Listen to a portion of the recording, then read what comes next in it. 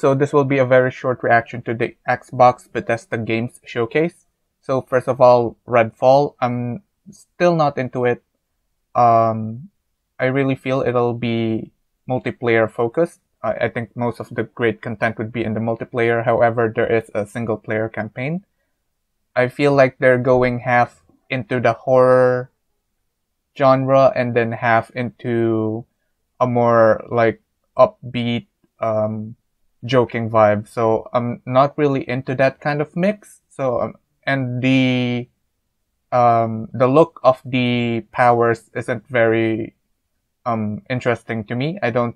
I feel like it doesn't fit the overall aesthetic of the game. Next would be Hollow Knight Silksong. I'm just not interested in Hollow Knight. That's all I have to say for it. But you know, a lot of people have been waiting for this game, and you know, it's coming. Next is High on Life from the creators of Rick and Morty. All the guns that were shown were talking, and one of the guns actually have Morty's voice. I'm not a fan of that, but then again, I'm not a huge fan of Rick and Morty, so you know, if you are, then you'd probably enjoy High on Life. Yeah, that's pretty much it on that game. Also, Riot Games would be available on Xbox Game Pass, so that's great. I think that's great, and especially because it was announced that some characters that are DLC, characters that you need to pay for, will be free if you are on Xbox Game Pass. So I think that's great. A Plague Tale Requiem, End of Innocence. I didn't watch the trailer simply because I have a Plague Tale, the first game, but I haven't played it yet. I'm still going through my backlog of the games that I bought. I'm playing games based on the year it was released. So currently I'm still playing Mirror's Edge and BioShock, the very first one. So next is Forza Motorsport, sorry. So Forza, I'm more interested in Forza Horizon 5. However, I'm running a 1060, so there's, you know, I don't want to melt my GPU, so I haven't played Forza Horizon 5 yet. Forza Motorsport is multiplayer focused, I believe, because this is more in the sim racing of like an F1 race, or you know, an actual racing event where you get to compete with other players. I'm not really sort of, you know, a car enthusiast, but it looks amazing. The graphics looks amazing. I think if you're really into cars, this will be a great game for you. Hopefully, you know, the multiplayer is good and it's not, you know, too pricey into, you know, because, you know, they would, monetize the, some parts or maybe some skins or maybe some DLC cars. On the topic of Forza, Forza Horizon 5 will release a Hot Wheels DLC. I think that is really cool. I wish I could play Forza Horizon 5, but I can't. I think it's not worth it playing if you're running a 1060, you know. I think you would need at least, I don't know, maybe a 1660, a GTX 1660 maybe.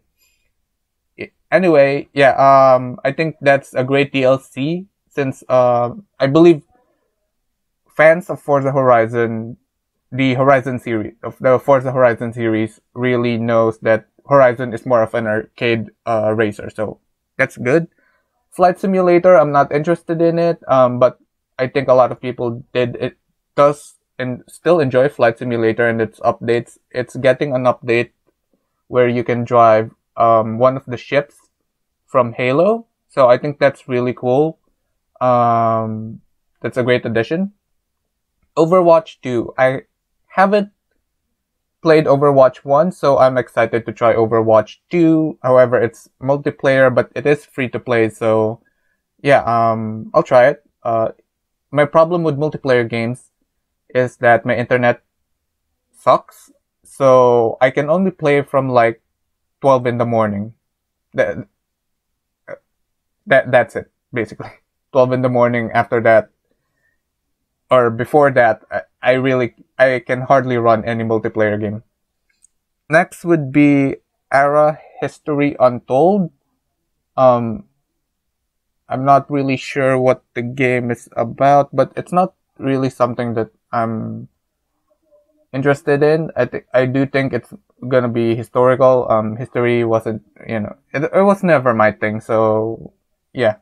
Um, in terms of historical games, or I'm more into pseudo history, like where you get to explore it, like with some Assassin's Creed game where the setting is at a certain time, where you get to, where the story is different. You, I don't know, maybe defeat like a dictator or something. Yeah, or assassinate someone important. Yeah, that's what I'm more into. Elder Scrolls Online, a DLC has been released for sale for High Isle. I think it looks amazing, but the base game for Elder Scrolls, given that it released in like 2014 or something, it's still overpriced in my opinion. So I don't know. I'd wait for like a sale, especially because the DLC is also quite costly because it does enhance the game a lot. The graphics, it's a huge leap from the original 2014 version. I'm not sure if they did this with other DLC since I'm new to gaming and I haven't ever played Elder Scrolls. Fallout 76 Expeditions: The Pit. I'm not sure with this one because people still say that there are still a lot of problems with Fallout 76. So hopefully it gets fixed before the new expansion is released.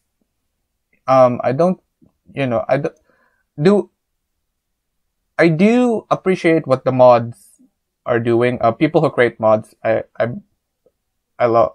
I think everyone, no one really has problem with them. But when a game is released as at such an a buggy mess, it really sours the mood. Even years later. Yeah. I would rather have it be like a really short game without bugs, basically, or maybe a bit simpler but without bugs, and then just expand on that with DLCs or updates. Arc 2. I'm really interested in it. I hope from the reviews of the first Arc game, what I've gathered is that it's without mods, it's very grindy. You have to grind, like a ton before you actually start to get into the good parts of the game. So hopefully with Arc 2, they solve that and they make the grinding more like, let's say, the grind in No Man's Sky. I think the grind in No Man's Sky is very well balanced. You have a feeling of there's a sense of accomplishment in getting the necessary ingredients to craft the materials. So yeah, I hope they improve that in Arc 2. The first Arc is actually free on Steam right now, so that's very good. Scorn, I love the aesthetic of Scorn. It looks painful. Everything looks, kind of gross, but also interesting in a way. But really, when I look at the gameplay of Scorn, the first word that comes to my mind is pain. Like everything is really painful. It sounds painful. It looks painful. It looks like even winning is painful. So I don't know. I want to try it. I'm not a fan of horror movies, but ever since I started gaming, horror games have been liberating for me. It's sort of cathartic, with horror movies, you're just sitting there. There's nothing you can do for the monster. You have to wait for the protagonist. With a horror game, you can beat the living hell out of that scary thing in the dark, sort of. So yeah, I'm looking forward to Scorn a lot. I hope that it's a great game. I hope that the story, really takes off. I think there's a lot to the story here. There's a lot of mystery. I hope it pays off. Flintlock, I have the same feeling with what was this game? I believe it's a Square Enix game. Hang on. So yeah, Flintlock, it reminds, I don't know, it gives off the same feeling as Forspoken. However, I know it's very different. I think the gameplay is quite different. But both games, I'm comparing it because I have the same feeling towards those games. They look really cool, but it's not. It doesn't look like something I'll be playing for more than 2 hours. So we'll see. But for now, that's how I feel about it. Minecraft Legends, I'm not into the art style of Minecraft, so I won't really say anything about it. But I know that it's a popular franchise, and my friend would really love this game. Lightyear Frontier, it looks like a No Man's Sky competitor, where it's not really focused on the battle as well, and it looks like it does look like it does have that toy aesthetic, which I really like that. So we'll see with Lightyear Frontier, but I'm very interested in it. Benedict Fox, or sorry, The Last Case of Benedict Fox is a side-scrolling game, a bit of a platformer too, I think. It looks very interesting. This actually, this is actually what I was looking for. In terms of a side-scrolling game, I think there's a lot of story in it. It looks very interesting. The shadow that follows the character in the trailer looks really good. Yeah, so in terms of side scrollers, I'm more into this type than into the Hollow Knight type of side scroller. As Dusk Falls, I believe this is in the same genre as Detroit Become Human. So it's not really the type of game that I like, but again, one of my friends really loved Detroit Become Human, so I would recommend this game to her. Naraka, I've read that Naraka does have a single player aspect to it, a single player mode, but I really do still think that the multiplayer is what they focused on. I think it's still a bit overpriced, in my opinion, because a lot of it, I believe, a lot of the content in Naraka relies on the DLC, at least in terms of maybe, the costumes.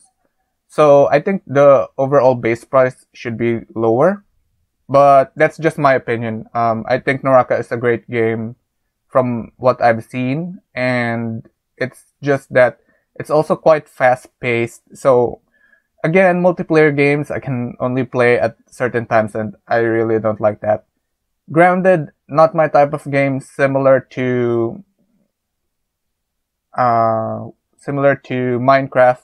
The art style, not really my thing, so I wouldn't be trying it. Ereban, Shadow Legacy. This is what really caught my attention. I really like it. A stealth game where you assassinate robots, and you literally become a shadow that blends into other shadows to escape or to remain in stealth. I think that's really cool. I like the art style as well. I hope the gameplay is really solid. It does look like it's solid. So yeah, I look forward to Ereban. Pentiment, not my type of game, but I think it's doing something unique, so might be worth checking out. Diablo 4.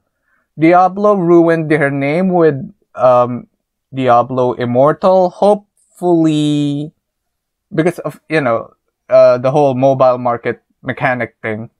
But hopefully Diablo 4 isn't like Diablo Immortal in terms of monetization. I'm fine with DLC content, and I really, really like the aesthetic and the art style of Diablo. I really hope that this would be, different from Diablo Immortal. It looks really good to me. That's something I'm looking forward to. So Ravenlok, I don't like the art style, so yeah, same with Minecraft. Cocoon, I'm not really interested in it, but I do believe this is an indie game, so, watch the trailer, watch some gameplay, and, that would be up to you.